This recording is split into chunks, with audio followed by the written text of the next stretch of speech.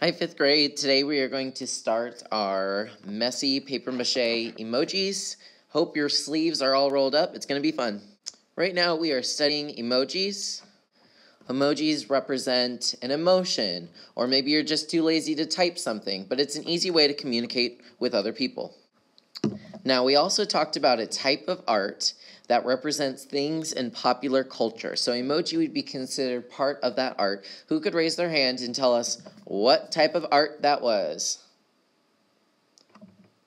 I hope someone said pop art. So pop art would be anything that is popular. Usually it's kind of cartoon style with very high, bright colors. One of the most famous pop artists was Andy Warhol, so you might have seen this image before. He liked to do really bright, colorful images of things that you would find in your everyday life. So everyone has tomato soup at home. The thing that he would like to do, though, is he would like to repeat the same image over and over again in different colors. The idea was that if we repeat an image more and more, it starts to change our ideas about it. Now, we are not the only civilization that has used images to communicate. What was the ancient civilization that used different hieroglyphics to talk to each other? I hope someone said the ancient Egyptians. So next time you see an ancient Egyptian hieroglyph, you will know that, oh my gosh, they were using emojis before we even thought of them. Today we'll be doing paper mache on a balloon. Paper mache is the process of using different types of paper. We're going to be using newspaper today and then copy paper next time to build up at least 6 different layers of paper around an object. We're going to be using glue mixed with water, so I basically just call it water glue, and that's going to help the torn edges of the paper stick to each other, and it's going to create the surface for our sculpture. Yes, we are going to be using a balloon. I have a balloon for everyone. Don't worry about my germs being on it. I did not use my mouth to blow these up. I used an air pump. So it's going to be really tempting to kind of play with these. I'm expecting that since y'all are 5th graders, y'all can handle this fun project. But if you're deciding that you want to play with these or throw them or do something really silly with it, maybe I can't trust you to be in this class. Maybe you need to go back to Miss Bolstad's class and redo all of her projects. That wouldn't be so fun.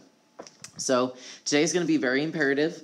You have to finish today. So I'm going to go over directions as quickly as I can because I actually need you to really focus today. We're going to be working until the very last few minutes.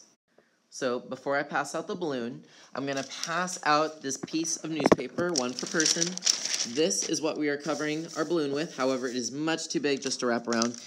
I'm going to give this to you, and you need to quickly take it and tear big strips. The easiest way to do it is just kind of look at it as if you're going to read it, and then start from the top and then tear towards you. For some reason, the paper works really good. It's really hard to tear this way. It just looks all wonky. Just tear towards you, all of it. You're going to have these really long strips. It doesn't matter truly how thick they are as long as you don't make them too big. So please, without talking, just so we can get started quickly, go ahead and tear your entire piece of paper into strips and then give me a quiet thumbs up so that we can move on to paper mache. Okay, so everyone should have given me a thumbs up because we're ready.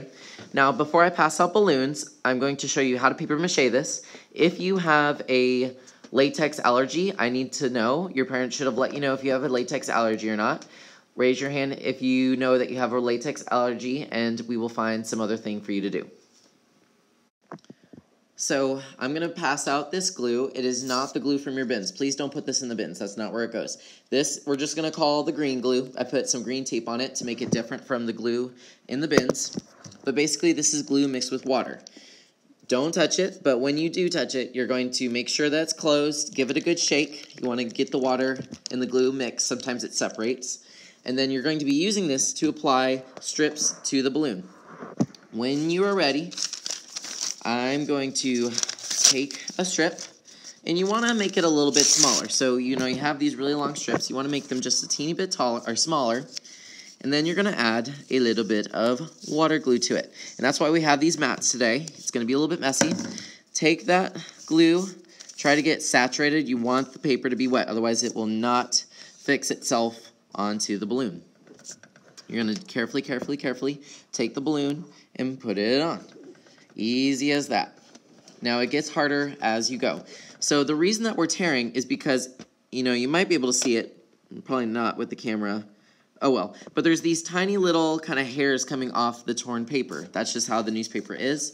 When it's wet, those fibers become like Velcro. So that's why this works so well, is because if you cut the paper, this will not stick to the balloon. It'll just stick up. But the torn little bits on the end that are getting wet, they like to stick to things. They get static electricity.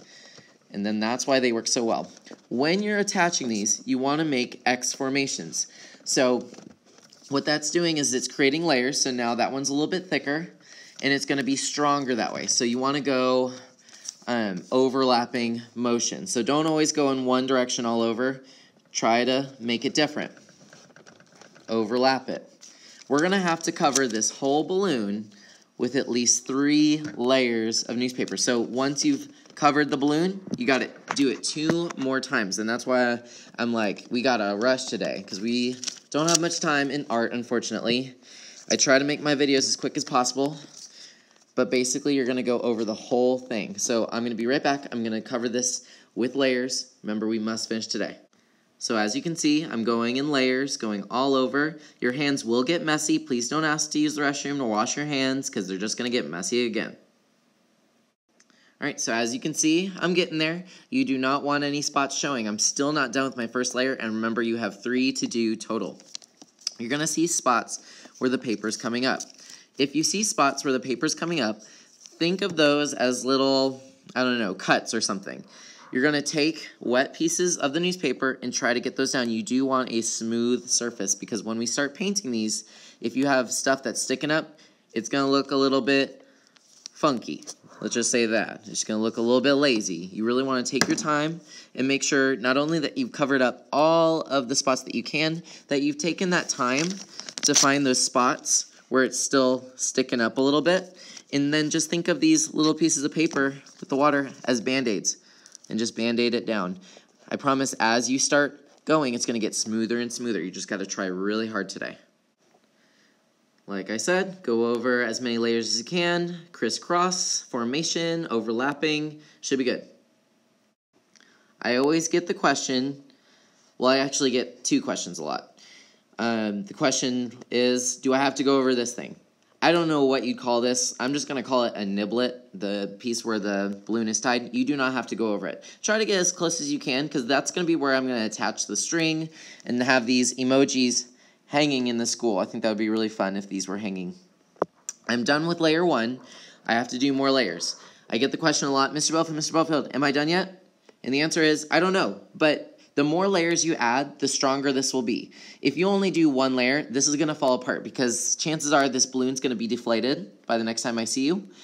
So you need to add as many layers of this newspaper as you can. That will make it stronger. Otherwise, it will fall apart, I promise you.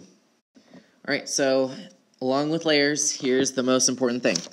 Every single person's is going to look exactly the same. I need to know whose is who. So I'm going to be passing out a sticky note. I'll come around and I'm going to ask you how to spell your name. Now, some of you already know, some of you are new to Christy. Please don't be offended if I don't know how to spell your name. I'm not the best speller. There's a reason I chose to be an art teacher.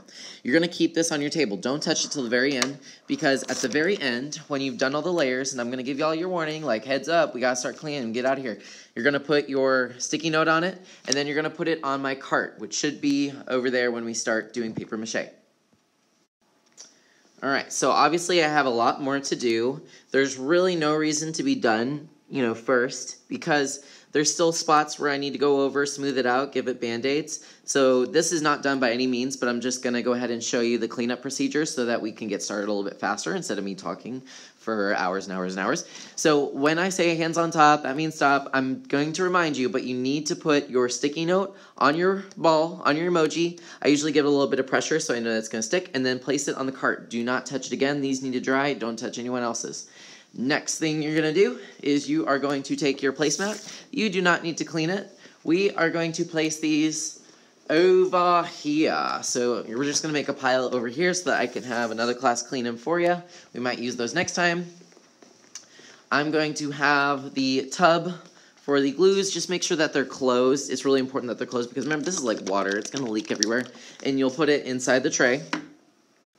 Then, next, you're going to take a wet wipe. And no, this is not for your hands. We are going to clean our hands outside. So please don't say, Mr. Belfield, my hands are dirty. Wait. Don't be a little baby. Just use the wet wipe to clean your table, even if it's not dirty. Even if you're really good about keeping your mess on your placemat, clean your table. We're going to set a timer for 2 minutes to do this. If we can clean up in time, we're going to go outside and clean our hands in the sinks outside because my sinks are really dirty old water, so you don't want to use those to clean your hands. All right, guys, I'm expecting cleanup to go well. Work hard. I would use a voice level 1 or 2, but you probably don't want to be talking because this is going to be intense. Y'all need to work really hard today. All right, guys, I will see y'all later. Bye-bye.